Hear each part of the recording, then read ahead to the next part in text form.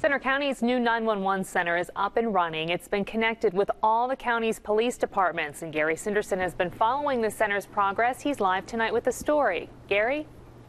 Area police chiefs here this morning getting together to talk about the new 911 system, going over operating procedures and other issues. As you said, early testing has gone well. All the police departments are now online. Tomorrow it could be a busy day for both the police and 911 personnel.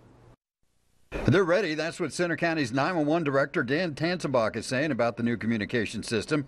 Saturday is the State Patty's Day event in State College with various police departments providing manpower. Yeah, tomorrow will be an excellent test, especially for the police, since they can all talk to each other now without too much difficulty and monitor what each other are doing. The upgraded 911 center has been years in the making with a price tag of more than $15 million. It goes online as there's a push for regionalizing emergency communication systems statewide. But we are working on in the very early stages of a regional assessment plan to develop interconnectivity between the counties. With police departments now online with the new system, transferring the county's fire departments and emergency responders will be next, a process expected to be completed this spring.